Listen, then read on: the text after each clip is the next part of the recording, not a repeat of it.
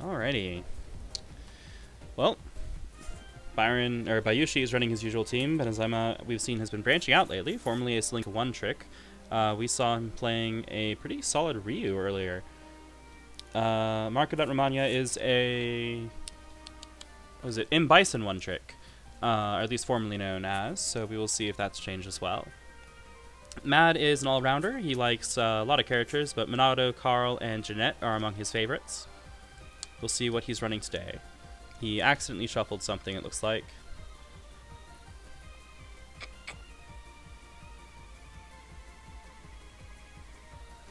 Alright, Benazma has Linka, Joffrey, and Ryu.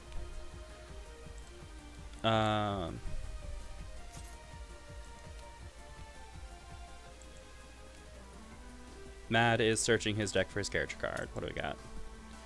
Oh, hey, it's Bison.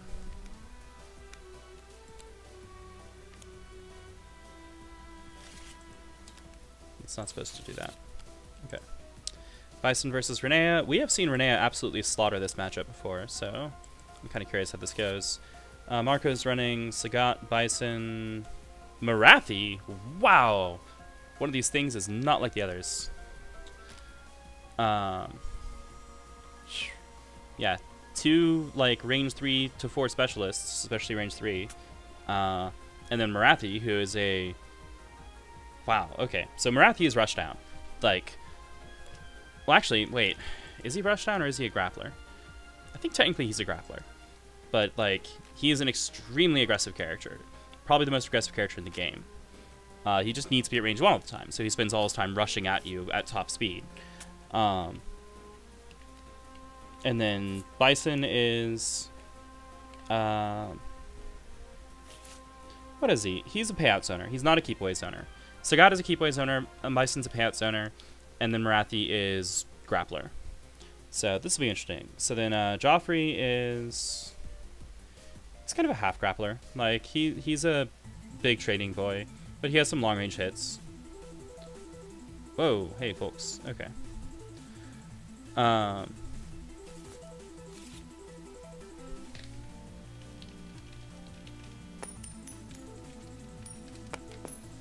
Well, somebody just started the timer. Whatever.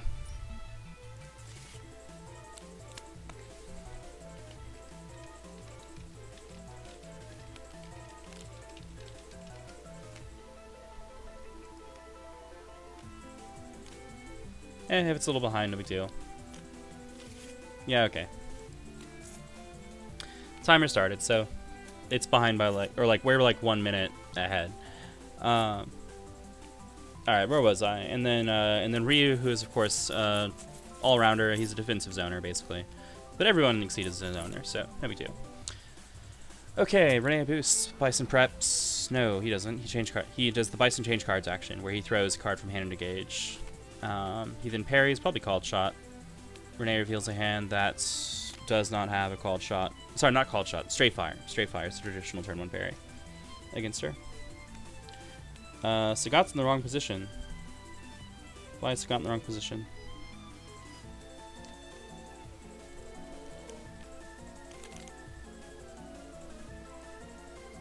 I guess they're just chatting. Working on them references. Something went wrong here. Blah.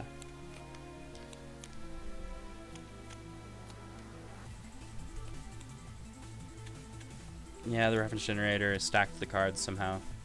I hate when that happens.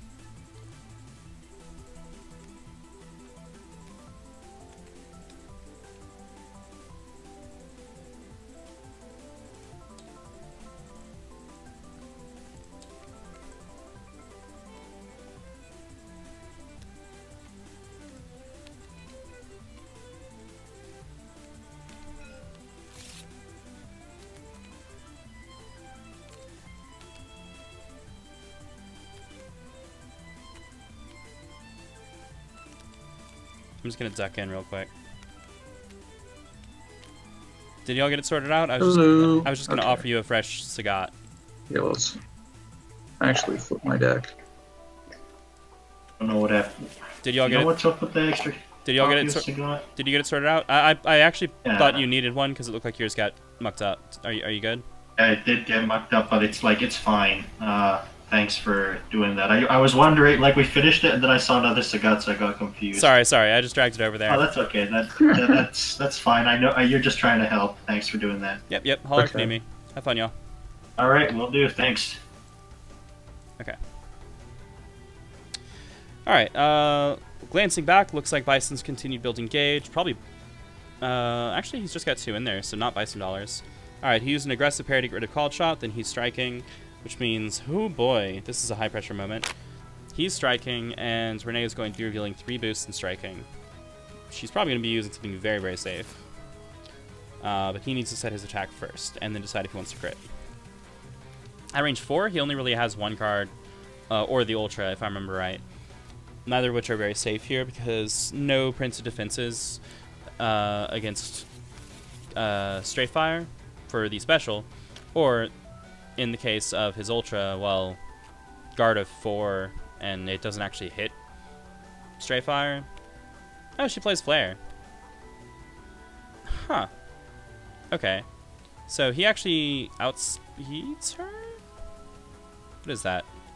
Yeah, no. Yes. Yes, he outspeeds her. Wait, doesn't he? Pio goes somewhere that isn't in play. Hey, who initiated? He initiated with Shadowloo Intelligence. Wasn't he speed 5? No, one of them was +1 speed. Shot. Oh, you had tactical training. All right, sorry. Carry on. Yeah. All right, I just can't count. We're good. Yeah, she was speed 6. Everything's fine. All right, looks like we have a face-up Tiger Shot over here. Gonna shove Ryu back.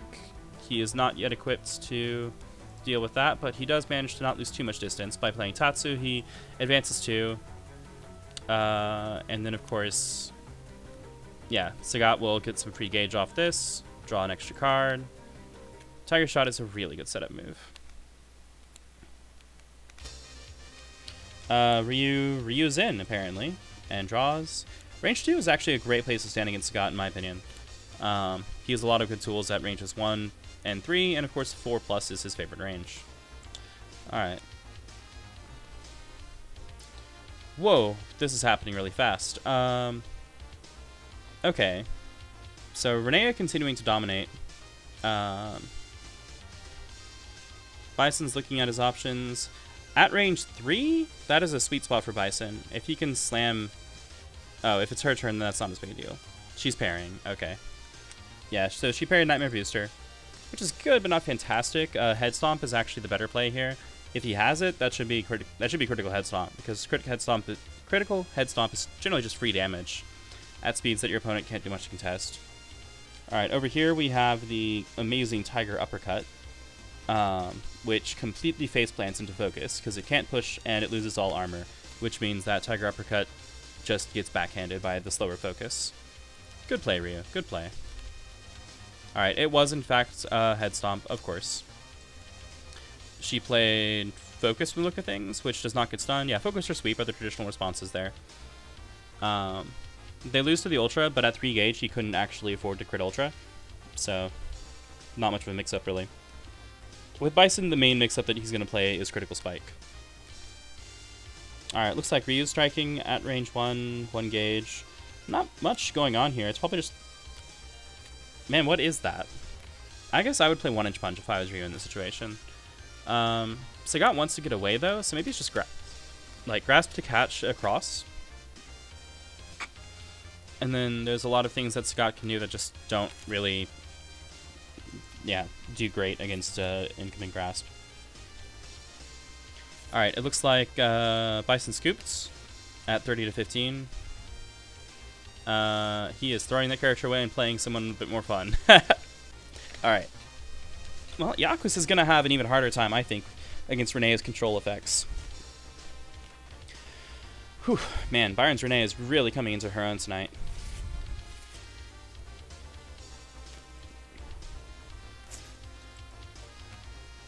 Fresh references. Man, why is that happening? Okay, what was it? Oh, was it Tatsu? I guess it was Tatsu. That works. Sagat is exceeding so that he can back up and draw some cards. This makes perfect sense. Oh, you know what? I'm not playing. Let's turn that off. Did it turn off? No. There. Okay. Alright, Ryu's in. Draws a card. He's keeping pace perfectly well with Sagat. Sagat's exceeded, which is going to be very good for him, but I feel like he's actually not doing great. He just doesn't have the distance that he needs. Sagat is a keep away zoner. He has the tools to stay at long range, and he can punish you when he's there with enormous safety. Like, there's just usually not much anyone can do once he's at range. Spite is a fantastic boost, and it will serve him well. That allows him to play something like a cross here to get out safely. Maybe get some free damage in the meantime. Alright, over here, what are we looking at? Sorry, I'm going to try to keep the camera here. Alright, so yeah, we have Dragon's Flight, fight me. He advances 3. Renea decides to cross out safely. That makes sense. Renea boosts, probably a speed boost so that she can set up a very safe flare. Iaquis weighs his options. He preps to get more options. Renea is probably going to draw some cards herself. Alright, he gets into her face. The problem with being face up against Renea, she can very often just dismantle anything you do. That said, she doesn't tend to win very hard. Not until she's in Exceed mode. Alright, so she transforms Investigation. That's a pity. This transformation, I think, is the backbone of her success tonight, and it's an incredibly good effect once she's using it properly. Alright, he teched Flare, which, I mean, it means Flare's gone, but Flare is one of those wins a little cards. Alright, how are we doing back over here? It looks like Ryu continued to move in. We had a sweep trade with something? Assault, I guess? Which means it should be Sagat's turn, right? Okay, yes, Sagat is shuffling hands and discarding for the sweep. Yes, okay. It's an adequate discard. Yeah, low step kick is not, like, super good. I never mind discarding this because I don't like the art, so I'm just biased against the card. I like boosting it, though. Boosting it is fun. It doesn't matter if I have deck or uppercut. Alright, looks like Iaquis got a look at her hands on a failed reading. She played Stray Fire to back out of the way. Well, I mean, if it had worked, it would have been 7 damage, so go big or go home sometimes. She landed Stray Fire, however, so she's 2 transformations deep. That is scary business. Alright. She has exactly 1 normal in hands. It is blocked, so she's almost certainly about to parry something. She's deciding what's her highest value parry target. Probably Dragon's Descent. Oh, no, it's Spine. Okay. Well, it's a very powerful card that she can't do much to evade, so that makes sense. Sagat boosts power. Ryu builds Gauge. He's now at 4 Gauge, which is the critical threshold. Poor choice of words. Which is the threshold for Metsu Hadoken? No, Shoryuken. Sorry, the uppercut one. The punchy dragon punch thing. Metsu Shoryuken. And he's at range 1, so Sagat should be afraid. Very afraid. Yes, Sagat is getting out of dodge. He's doing a face-up. That is speed 7. He shouldn't be doing that. Oh, man. Is he hard calling that he doesn't have a Metsu? Nope, there it is. Yep. Sagat gets punched for 7. That is Metsu Shoryuken. Ends the brakes. You needed a speed 8 attack on offense to beat that, which would still lose the EX, but at least it takes an EX to beat it. Alright, what did I miss over here?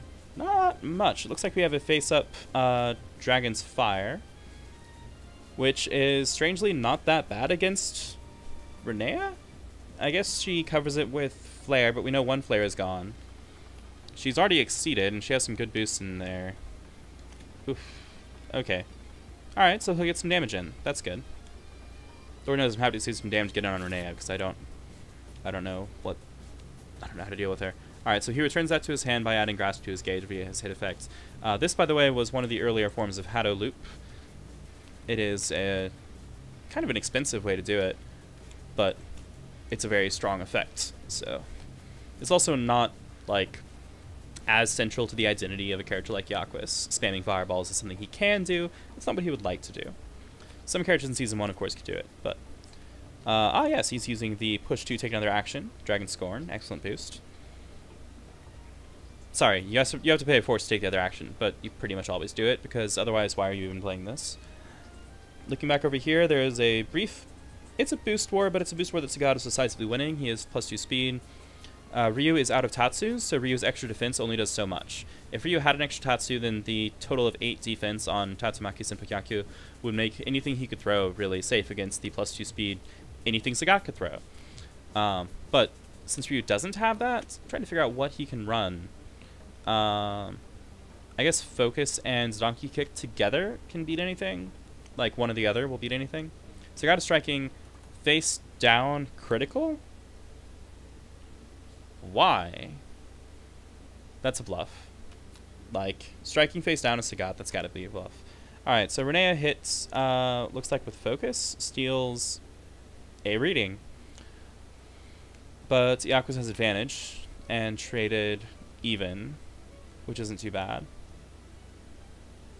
At least that's what I think I just saw. Yeah, so he pushed her, spent a force, face up, assaults.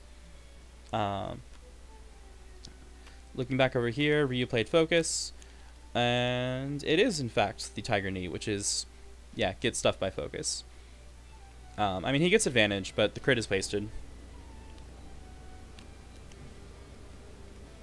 Alright, yeah. So, Renea boosts Swift Destruction, and Iaquis instantly techs it, as one does. Alright, she replaces it with the normal lights. He counter lights. There's a boost war going over here. Renea is probably going to win it. We have an old saying, don't get involved in a boost war with Iaquis. It's kind of like getting involved in a land war in Asia. But, Renea might just be able to handle it. She is, however, out of techs and lights in her briefcase, which are her main means of upping the tempo on the boost war. She can parry here, and if she can reading from hand, she can actually do some damage. Although the reading targets are none too juicy. Block Grasp, and then of course he has Dragon Scorn, or Dragon's Tongue, which has Scorn printed on it. Alright, so she's probably swinging here.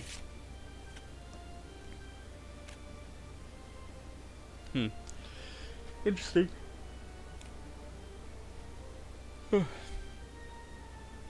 Hard to tell if this is a high-risk play or not. She's only 1 speed faster, so it would actually be pretty reasonable for her to just throw a Grasp out. Alright, looking back over here. Sagat looks like he decisively lost the last few exchanges. He's at 6 life, down to 15. Of course, the Metsushoryu was also a big deal. He's doing a face-up range 1 assault. So that loses to Hadouken Grasp. Or sorry, not Hadouken. Shoryuken or Grasp. Or 1-inch Punch, which is not quite lethal, but ow.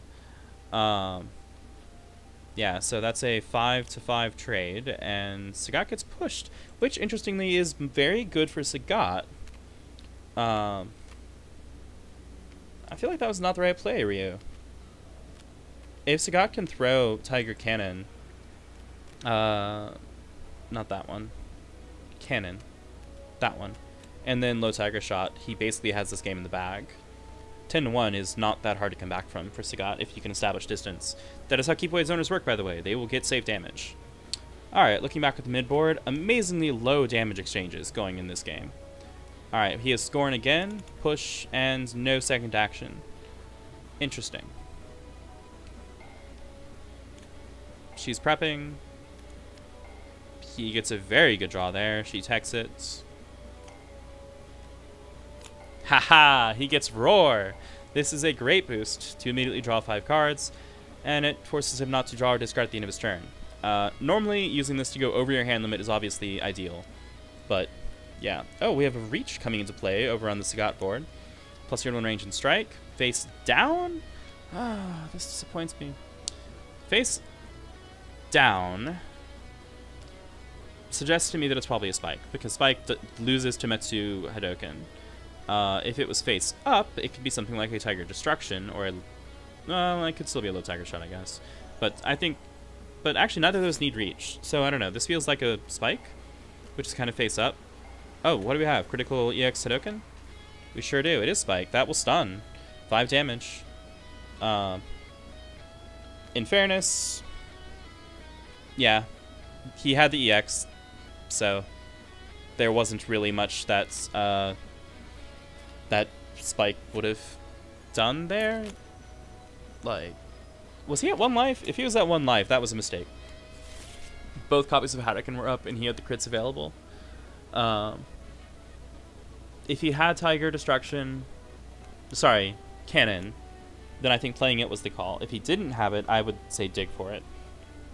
On the other hand, Ryu then would have just initiated with the critical EX, or with the single critical. Ah, well. Looks like we have Marathi coming in for Sagat. This is going to be much harder on Ryu, almost certainly. Although, then again, Ryu is built to be defensive, so he should be okay against somebody capable of just mauling you in the face forever. Hopefully. Alright, damage exchanges remain low in the mid-board. That's not a boost. That's a boost. Alright, but Renea is all geared up and ready to unleash the pain. So, she's probably just going to keep that speed in play for the rest of the game now. It's painful to watch, it really is. Alright. Ryu reference, Marathi reference. Very good. Game 2 about to begin on the left.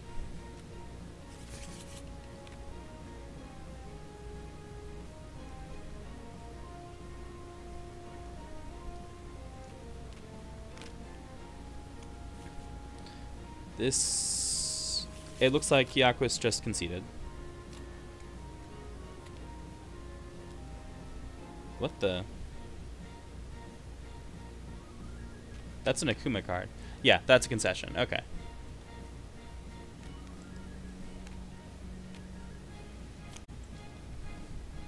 Well, that was fast. Yeah, you got mauled.